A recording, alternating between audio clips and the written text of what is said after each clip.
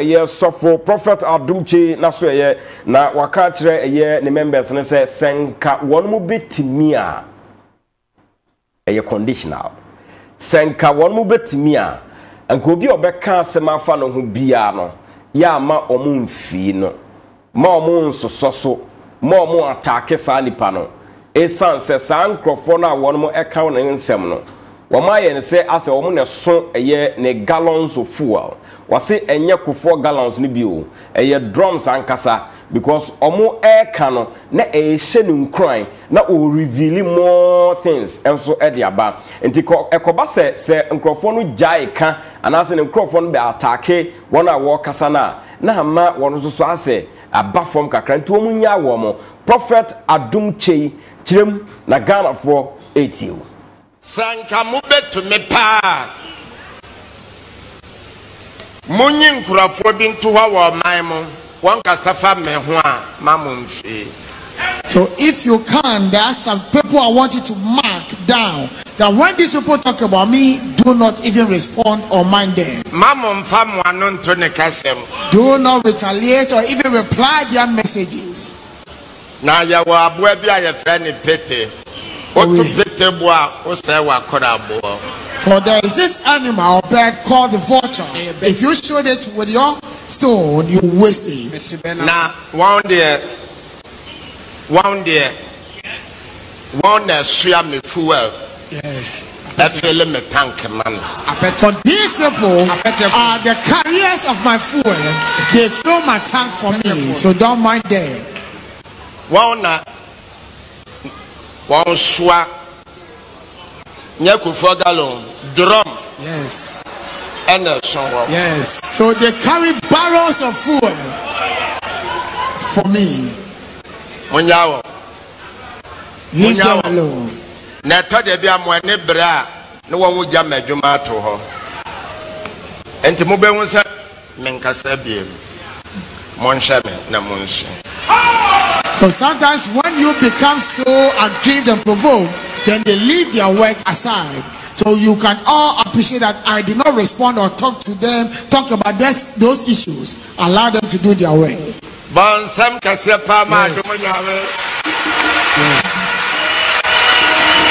Give a resounding clap offering to Adom Kyei. Praise the Lord. Hallelujah. Sir, why fine? I am fine, pa. They're feeling good. Okay. Ente yebe kwa asem ni mo. Yes. Yanko asem ni so. Yanko. Amen. Amen. Praise the Lord. Philadelphia.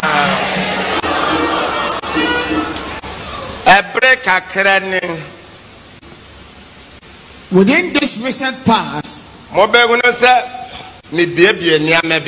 all appreciate that I have been revealing certain mysteries.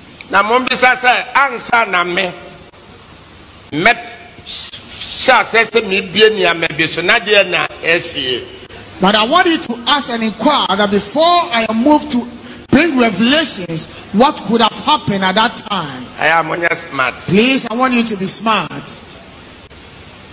And I'm also can't you all tell that when they persecute or attack me, that is when it helps you with certain revelations? This motivates me to reveal a lot of hidden mysteries. What puts you no over 10 times. Duah and Wakasano. Also, the Mamisha same through one. Oh, the speaker. Yes, sir. And a pedo to for Yango Pasa in Candina, Saint Candina, Canyon, and a chi, Nanim, Obiero, I could promote in San Homopo. Ah, Baba God, whoever be a. I didn't know fully through another dress and Yango Pong. Why are they? What am I friend? Yeah. Let's say Yango Pong. I was the kind of drama. I'm a prime young woman here. What took a course? What was your 2 4 said? Maybe no, you would have Yamakase,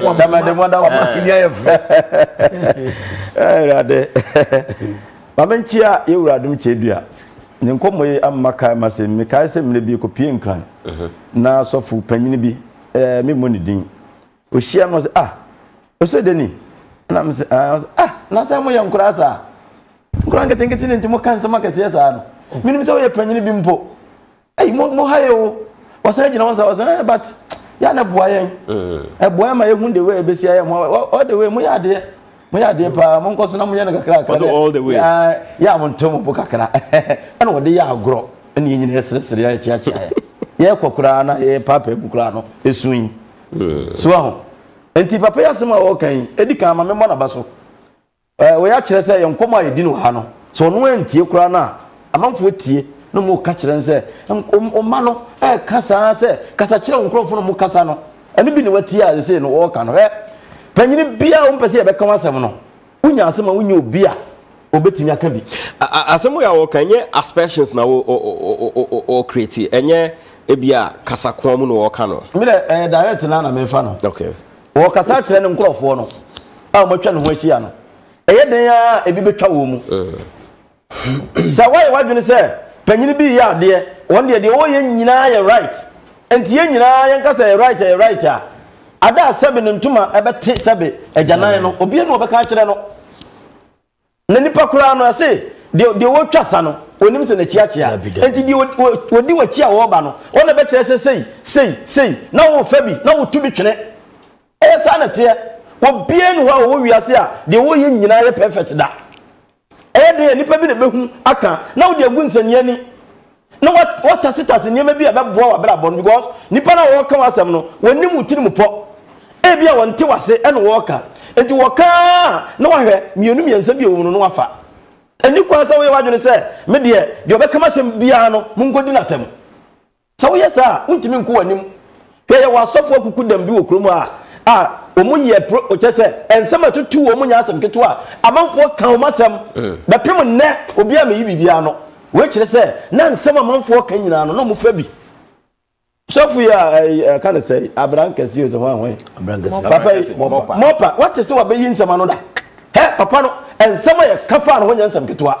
ena ne ka hwe ena ni pewu ena ye sei ni nyina no wante hwe ene se asore no abafom kra o ye na asore ba asem bia no ye wadwene se wa hye da fa nkrofo bi se o mu ka asem bia munyi o ma no papa ni timi nka se onyo ne fa o mu because mo kasa ya nyene o ma kasa sa tese de ye ne ye tufo no de ote but o mo je o wachi di atam no de na wonte eye se ne watena se ne wo hunu se sa ne mani nyina no emfam puncho ma brabom okay na obi wo kura na o ba be kan asem na bia sebe mpredua sa land we wo tena so jaaw okay enti se ma nkrofo no ko di na tam se kimpe na akofa nsem pia ba brabom good ni nyina ntwato no sofu bia e be kan asem ba be soso na wan soso papa no sebe mpredua sa yesu anamo so no enya de wudi so eye wa namo na wudi so but that's it Sean speaker yes you prophet Adom Kyei بعد أعوذ بالله من الشيطان الرجيم بسم الله الرحمن الرحيم نحمده ونصلي على رسوله الكريم وعلى آله وصحبه ومن تبعه إلى يوم الدين ومنكم كونوا من شيء فرقاتو أفريقيا وين كانوا بام 0243292419 Mamenchia papa Adom Kyei Duah. Me chapter bi be kasa. Matthew 12 verse 83. Man tabiahu. Omo mudi na chi. Tabiahu. Okay. O se mo madua ne nya dua pa na ba no aya abapa. Nanso dua ne ye dua bone na ba ne ye ababone. Na dua na ba ne dua koro. Mo hutia ma. Ebe de na matima ka sem papa. Wa bra de o makuma mu no. De akoma adwene so me na busuo no na anu ka Oluntiama say the scientific to me ka say do we nanka wo for say na use that phrase e jira o ma de bonyefo awu say obi a wosia bible bia no sofu bia obasuma nkrofo say nkrofo bi kamachi asem monko na monko ya no woni Yesu Kristo achi Unim Christ. Christ me dofo no ye hyɛn ye ya ama ne ba sɛ Peter mo yɛ so mbɛko o ka kyerɛ won sɛ wa ya ma fragato no pama yi coach no wa miema ma me apai da me ho afete o Peter mo yɛ so mbɛko ma Yesu Kristo wo se munyai senka me ba sɛ me bɛko a enka abofo ba bɛko ama me anta Christ kasa Christ in 2024 years ni penso wa makwan so omonko nenne mo anani biaba ne police station abuo so obi nti wasemase a ebi kura asem na wo ka no wonte ase nti na wo ka tichirem enti wo bra out be kasa wura mesam ni se nti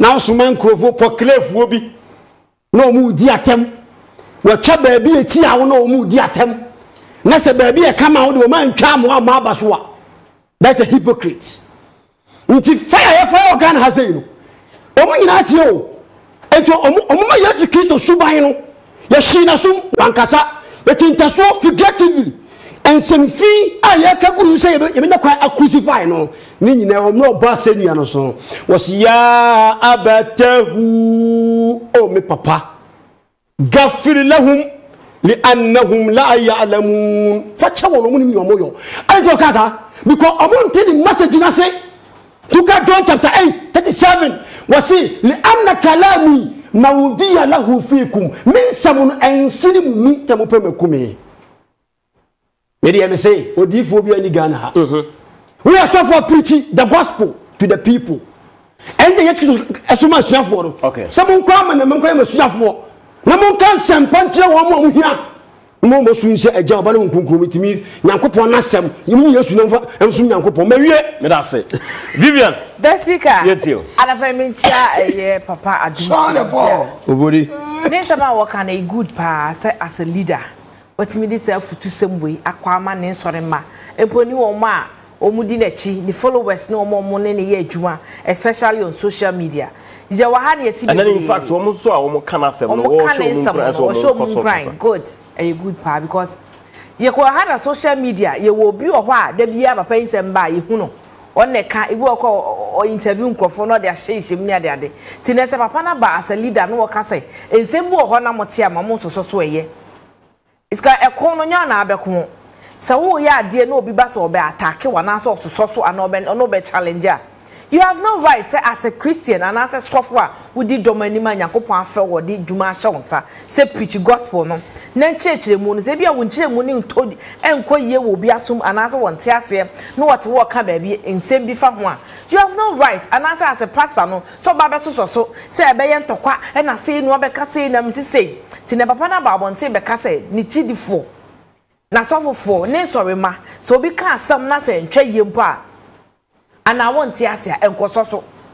There no boakra no as a leader no, and when you was way. Wabra what it is answer some no, and it's about Buana minutes me up in India. A good advice and or diaban. Okay. Cause a cool won't to me and yo. Yamina for saying a jumatin symbol on our can, not saying ye giant or quaniman yankopon. I feel was some more can of some more Hona Monka. More kind not about Buaman left and right, as I say, the old chasa and maybe no names and a chiachia. And this will be so to us and be as a walker. Now, but then it's some words now what they can. Not said the end, where ye feel the Yanos Waffa. Tinsana our panic at the Baya, Obia TB, no from one into Mano. So we ye software, so we ye leader, so we penny be now ye be. What it is, and be say, and pentam. That's good. That's it. Now for Richard Chankuma, Mr. Speaker. Now for Richard Chankuma with this. Well, I know Diana. When I got to the walk. So why you late, Brandon Dawson? Oh, and it was in a problem. Ah, Yali, going. We have a call. Yes, something I don't know. Be away, and I will bet you now be away. No problem. Oh, side and which him. As we are and I'm a doing Mizana. Make one guy. Yeah, just somewhere. When I do tell you, I know so we now.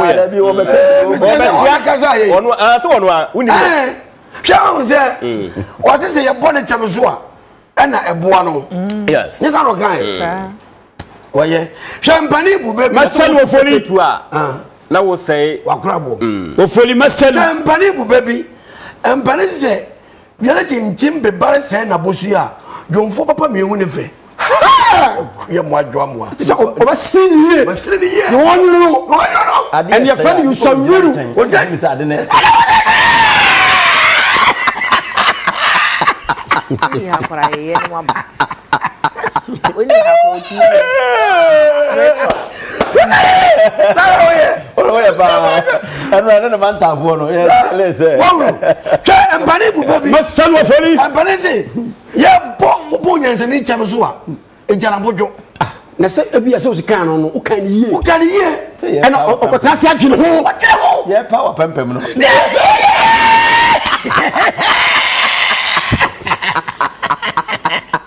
nice in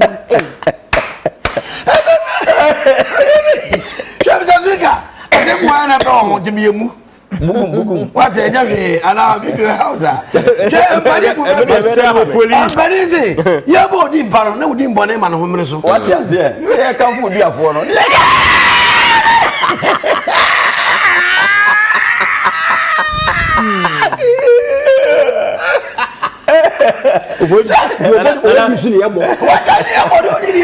okay ebene we yes of that straight on no owura wa Canada ebene ye nto aso ena so office wa wie o se bone chem so a eye no kure on se panigura se sabio bobo tafu da wuro no na wo ton no enti ade enti na ne bibisa ye ba na moja mabufuo mesre no so no sa de ye no boa no de a o se RtvGhana ne ka odi mbone ne ka odi papa na no o chase kama so no mai hwe boy bo wa ba so o ma hunu enti boni bi ba na se ye ka munga wo se nya wani mgu ase ne ye pe ni o do na bakra no watia no wa fo do ba watia no enti mesre no so wo hunu we di a wo mo gina koma no no mu di atem no wo ne be no de ma wo en se be no wo so wo mo so munyai se no watra se hu se ye ka wasem na boa mo di kwasoro dia eni o mo gina e kuma wo di atem no ani o mo so de wo be ba fom okay se ye bo na kwasoro dia o mo so di atem etia wo mo ye bo de ani so de wo ba fom won kan ti o mo se enyo mo na be kwama no nyame no ofre no be kwama no very well but I say na yenko e na so ye ho